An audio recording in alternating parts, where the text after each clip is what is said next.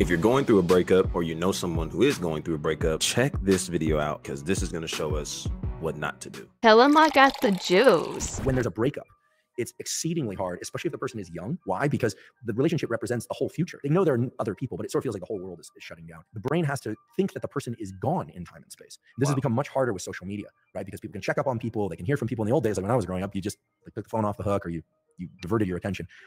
Yeah, so this is why it's important, man. If you go through a breakup, no matter how nasty it is or maybe how agreeable it is, you come to a mutual agreement, whatever the case is. I do think in some respect it's important to make sure you go through your socials, unfollow that person. If there isn't any kind of point where the breakup ended up in a friendship or y'all agreed to be mutual friends, all those kinds of things, especially because of how emotionally tied you were to this person, there's a lot of things that you're going to have to do to separate yourself from this person. I mean, this is like kind of coming back to a whole new state of living almost, because as he mentioned, it's like you're so locked in. That was like your future because you anticipated so much to happen. And even though you understand and you recollect there's more people out there, it's just kind of hard because you envisioned a lot with them, right? So you're having to come back and redo this whole thing. And now with social media, it's renewing everything else. It's reigniting everything. So go through, unfollow that person, unsubscribe from him. You need to get that person's number out of your phone, like go through, delete the pictures, like all that, man, because a lot of that stuff again is gonna just reignite a lot of things. But there is, again, as we keep watching, there's an important factor to keep in mind that I think so many people are missing in today's generation of dating and building relationships, that I think would actually create a healthier navigation through your breakup. So let's keep listening. Now we are constantly renewing that the person is still there. And so love and the loss of love and the death of grief are virtually identical. Yo, love and the loss of, like, grief, the loss of love and death of grief. That's wow. That's tough. A motivational state. And this is why it's so hard to not reach out to somebody that you really miss and want back. I saw a study last week that had researchers asking participants to rate emotional and physical pain of a breakup. They found that women tend to be more negatively affected by breakups, reporting high levels of both physical and emotional pain. But while breakups hit women the hardest, they tended to recover more fully. Men, on the other hand, rarely fully recovered. Yo, don't mind me. I'm just drinking some grape juice. You get it? Okay, never mind. Check this out. Women tend to take the breakup the hardest emotionally, but also tend to recover fully, whereas men rarely fully recover after a breakup. Very interesting. Let's keep listening. It's coming up.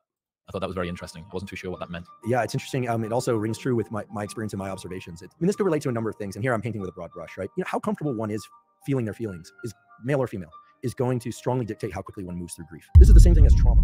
The more willing someone is to feel the full depth and intensity of the feelings that they associate with that trauma, the more quickly they're going to move through the trauma. Again, I'm lifting from Paul Conti's words, so these aren't mine, but people use a number of strategies. They use distraction. They use states like, they sublimate to things like anger and avoidance of various kinds in order to not feel the traumatic feelings or not feel the breakup. People will, try and self-soothe with alcohol or try and self-soothe with multiple new partners or whatever it happens to be. It doesn't work. Just extends it because this map of space, time, and closeness needs to be fractured. And the only way to do that is for the brain to have to confront the reality, which is that by breakup, they are no longer available. It's like the food on the other side of that wall is gone. It's just not there anymore. Or that the food that was accessible, now there's a wall in between and you will not get through it. And you can see this actually in animal studies that are kind of hard. They're actually very hard to watch. You'll see the animal perseverate, literally damage his own body trying to get through a barrier to something it's highly motivated to see. People do that post-breakup. They usually do that by talking to everybody about the breakup, which is its own form of perseverating on the motivation. What did I do? What did I do wrong? This and that. And some of that analysis is healthy. Some of it's not. Okay. All right. I got to put it on pause. I know I was kind of pausing throughout it because I was thinking about but it's going fast. I got to speed it up. So look, finding how so many people, again, after a breakup, post-breakup, you kind of see a lot of this behavior take place, whether it's multiple partners, you're working hard, you're self-soothing through alcohol. It's all these different devices that you'll go to try to process or at least rid of yourself from that, right? And he's kind of going into the neuropathic or the neural path of the breakup in the brain. And so essentially, you have this you have to literally tell yourself to embrace the reality, because without embracing the reality, you'll find yourself going to every other device to kind of rid of the feeling. And he's like, it doesn't work. It doesn't work. This is why you aren't able to recover from the breakup, right? It's not because there's so much, at least excessive attachment. It's because you have yet to really process what's happening. You have yet to allow yourself to feel your feelings in order to recover. And he relates this to trauma. And so this is so intriguing and important. I can actually remember so many times where maybe not necessarily for me a breakup, perhaps, at least, but through. Of course, this is specifically talking about breakups. I do have an example I'll share later at the end where I felt as if I went through that because of such an emotional connection and what I did to kind of deal with that and navigate that to get to where I am now. But regarding other friendships and disconnecting from close relationships in my life that I really cared about, there were a lot of things that actually being a basketball player, being somebody who really invested my time into getting stronger, getting better at the sport, the gym was easily the place I went to. Right. It was a way to get my mind off of things, get away from things. I would be in the gym for hours. You couldn't get me out of there. I was a gym rat. Okay. And it wasn't just because I wanted to get better at the sport. It was also because it was a mechanism. It was a coping mechanism. It was something that I used to be able to get away from certain things. Whether it was that or hey, I didn't. There was a moment. There were two examples I know I've shared on this channel before where I was ghosted twice. Okay, by two different females in the span of maybe like 6 to 8 months or so. Maybe that's even a bigger gap than I remember. But both of these girls, I actually engaged in conversation with, enjoyed. Things were going good, and all of a sudden, just gone, and it jacked me up. So what did I do? Well, I actually ended up turning to talking to multiple women at one point. Like this is why I talk so much on like the red pill stuff and all that, man, because I've experienced that, y'all. Like I've been there. I understand where that comes from. I understand how those habits even formulate. Um, and it comes from places like what I'm discussing. You were ghosted, something happened to where you felt thrown away, trashed, all those kinds of things. And so those thoughts creep in, and you tell yourself, like, yo, I'm never going to get here again. Like they're never going to get this side of me again. Cause every time, and you almost and you generalize it, and you notice how it only takes one time for you to say every time, but really it's not every time. It was just that one person. It took me a while to get that.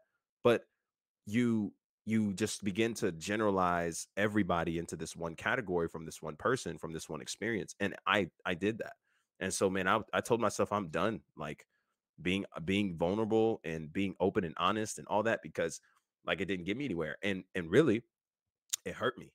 I talked to multiple females. I would meet a girl, talk to her for 2 weeks online, and then just go. Like that's kind of how I even amped up my own ghosting, because I didn't want to be the first to get hit by that again. Because I remember what that felt like, and it was a response mechanism, man, and it was a coping mechanism that actually didn't allow me to deal with the sour emotions and feelings, the anger, the frustration, the confusion. I didn't deal with it. And so I just went on to do so many other things. So this is so spot on at how the brain is operating, how it works, how you're seeing that. And it's so important, y'all, for us to really just focus in and get this, especially if we are wanting to build healthy, happy, whole, and biblical relationships. This is huge. Like there's a huge component to feeling the feelings and allowing yourself to literally feel those intense moments. And I think one of the things that I'm learning about my own generation and culture where we are today is there's just less and less willingness to sit, to ponder, to think. There's less willingness to actually wrestle with a lot of the emotions that we're feeling internally. And there's so much more appraisal and push to go and deal with your feelings through X amount of devices, whether that's being a workaholic and being locked in your office and doing work. You bring work home, you go to work, you do all that 24/7. You're trying to find yourself getting away from it. Maybe it's a food addiction, maybe it's gaming and binge watching Netflix. Maybe it's doing all these other different things to get away from it. And there's a lot of unhealthy programming that takes place there that doesn't really give us the result that we want, the resolve that we're looking for. We have a way of labeling that as healing, and we have a way of telling ourselves that we're actually doing something by doing that. but in reality, we're not. So let's finish listening to this. And then I got a verse I want to show you that I think is really comforting if you're experiencing a breakup and going through something like this. Now, why would one group be, let's just say, effective at dealing with breakups? It's probably the ability to really feel the full intensity of how sad it is and be able to confront that. I think from a very early age, there's an ability that, at least I'm sure it transcends to women too, learning to pack down feelings, right? And so when are we really talking about when we talk about pack down feelings? I'm not a psychologist, but what we learn is top-down control, forebrain to autonomic control. It's the same thing like, I don't want to jump off the high dive, or I don't want to do this public speaking, but I'm gonna kind of like, I'm just gonna force myself, I'm gonna David Goggins it, right? Grief is an autonomic state. We say it has valence, has negative valence, but it's high levels of autonomic arousal with a negative connotation, because you can be high levels of autonomic arousal with happiness, right? You can be very alert and aroused and happy, you can be very alert and aroused and sad. It's very alert and aroused and sad, and yet we learn how to tamp that down. What is tamping down? It's reducing our heart rate. It's going to work each day, being a functional human being. There's a lot of that, rather than allowing ourselves to, sob uncontrollably into a pillow. Some people are better at this. I mean, the late Steve Jobs was a big proponent of scream therapies. He used to go up into the hills behind Stanford. He actually still owns the property back there. He was really into, catharsis. Let me know if you guys have done that. Do you guys participate in any kind of like scream therapy, any type of therapy that you do to deal with the heartaches that you're going through? Let me know in the comment section below. I'm curious. I don't know if I necessarily say that I do that in a therapeutic sense. I know I've had moments where I've done that, but I don't think it was necessarily, I mean, it was literally just because that's what I was feeling in the moment. It wasn't necessarily because like, hey, this is something I do therapeutically, because I got a lot in me and a lot of pent up aggression. But as you heard him say, right, like, okay, well, what does it look like, right? To kind of find ourselves trying to negate the emotions and the feelings, right? Considering that seems to be the best way to deal with a breakup. Well, what do we do? Well, maybe we don't, maybe we don't necessarily become an alcoholic or move in alcoholic ways. Maybe it's not anything to that extreme, but maybe it's just getting up every day and going to work every day, right? Instead of actually just giving ourselves a moment and a process to just cry our eyes out. Like, and I know that like it's not necessarily calling for you to call off work to do that. But really like just giving yourself space and time to just let it out. Cry every tear. As you're writing the journal, as you're expressing how you felt, as you're expressing what happened to you, write it out, cry every tear. And there's such great impact to us psychologically, emotionally, when we're able to admit that this hurt, this sucks, this is not fun. And there's great like impact and forward progress made when we're able to get to that place. Cathartic release of internal state that he felt would allow him to like return as a happier, nicer person. He was also kind of well known for screaming at people in the office, so he obviously had a lot pent up inside. So I think the better that we can lean into the emotional states that we fear the most, but in a controlled way where we're not harming ourselves or other people, the better. The more that we try and avoid that and we try and sublimate or just, and I've done this, so I'm speaking from experience, I would use the anger or the sadness from an experience to just work 10 times longer, 10 times harder, to just get that much more focus. You're taking that autonomic arousal, that narrow aperture and that energy, and you're putting it onto something that moves your life forward. So in some cases that's good because you still need to function. But it can give you I'll just say, it gave me the illusion that I was working through something because you get all the accoutrements and rewards of hard work. What you don't do is remap that space-time closeness map. And then I guarantee you find yourself 5 or 10 years later wondering why you're so exhausted or why certain things in life aren't going well. And it's because when they say you haven't dealt with the loss, you never actually allowed yourself to feel the feelings. But once you do, it's like a valve, it releases. But that's it, man. And get it. It's a controlled, right? It's a controlled way. We want to address it in a controlled way. So in some aspects, taking that energy and focusing it on something that's progressing your life forward can be a good thing because you're productive and you're still moving forward, right? But at the same time, we don't want to overuse that energy and take all of that pent up energy inside of us from the result of the breakup, the emotions, the anger, the frustration, the confusion, the sadness, the grief. We don't want to turn that all into becoming the workaholic and abusing our time in the workspace and abusing ourselves in formalities of devices and distractions. We want to be able to give ourselves that time to feel the feelings. And oftentimes we take that energy and we just throw it all onto trying to get rid of it and negate it instead of moving in moderation. Because yes, we still have to wake up, we still have to put our hands to whatever's in front of us, work, school, whatever it is. At the same time, however, we also need to give ourselves time to deal with the emotions, to confront them and embrace them, take on the reality and be able to deal with that. Because that's how we're better able to deal with it. And again, like I mentioned earlier, it is a tough thing to deal with your internal feelings, but we really don't get anything at the end of the road by just negating it. Right? This is where you get the term hurt people, right? Because so many people are hurt and there's no willingness to really deal with those emotions, admit to that pain, admit to that frustration, admit how that interaction with that person made you feel, how that, breakup, that departure made you feel. And so what we do is we take that and we throw it other places, whether that's having multiple partners, whether that's increasing body counts, whether that's all that kind of stuff. And what we do is we actually don't get the healing that we're looking for psychologically, emotionally, spiritually. We don't get the healing there. We actually just, in a lot of ways, transfer the pain. Because now that person, not necessarily saying that they're numb and hurting because of what you did with them or towards them, but really because now, like, we don't take into consideration, well, maybe that person was actually looking for something genuine and we never really dealt with our own wounds.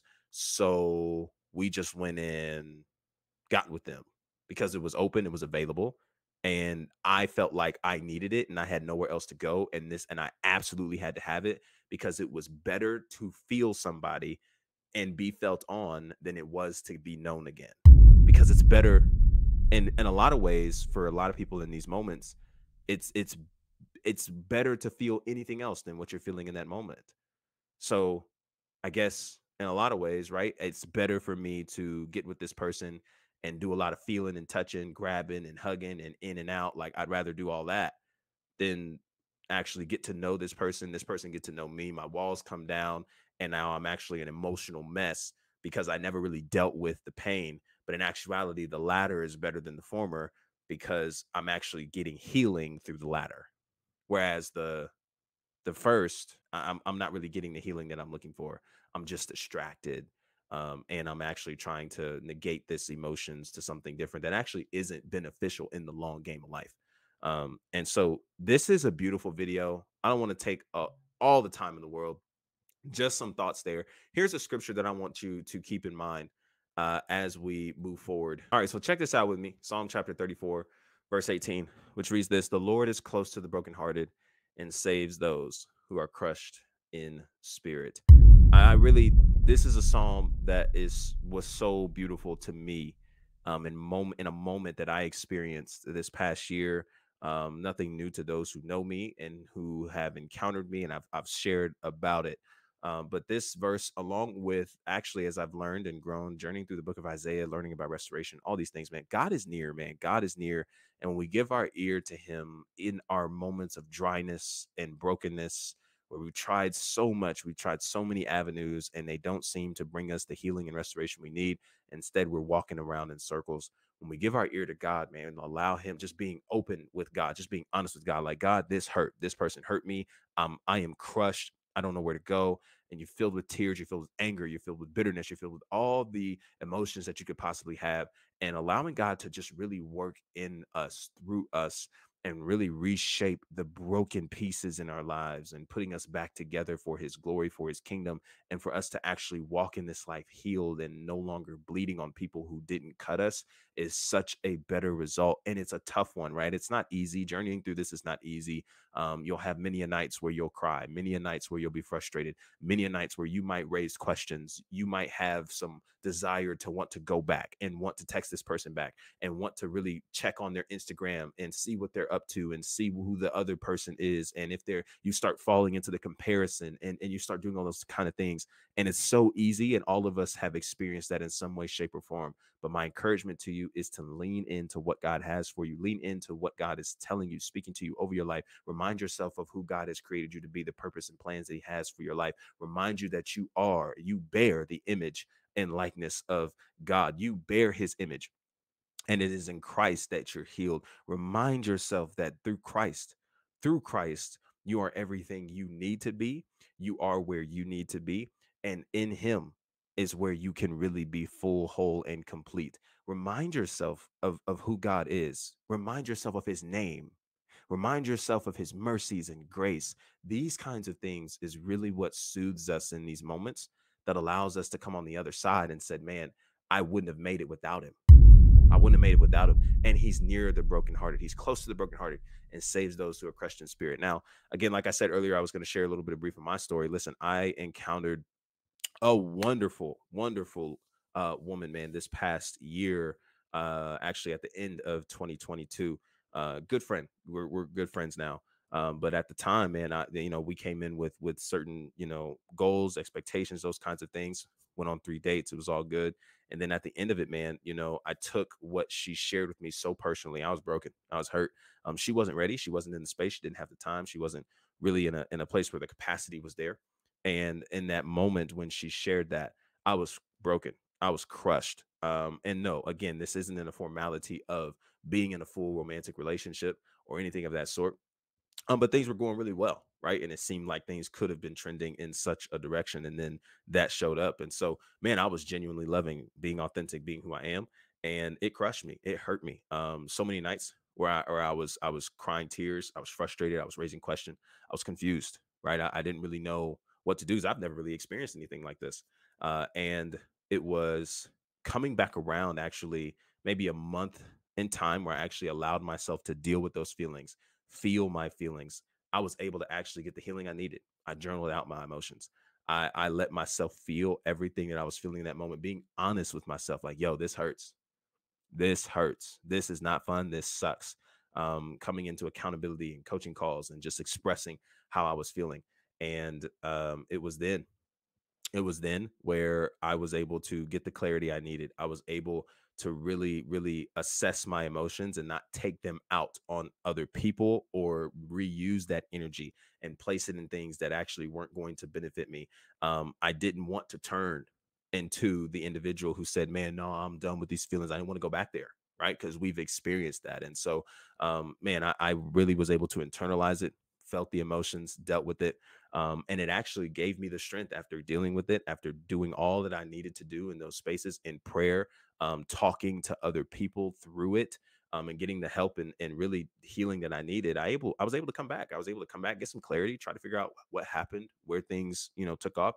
And we had a phenomenal conversation and things move forward. But I tell you this story because this is something that I can relate to.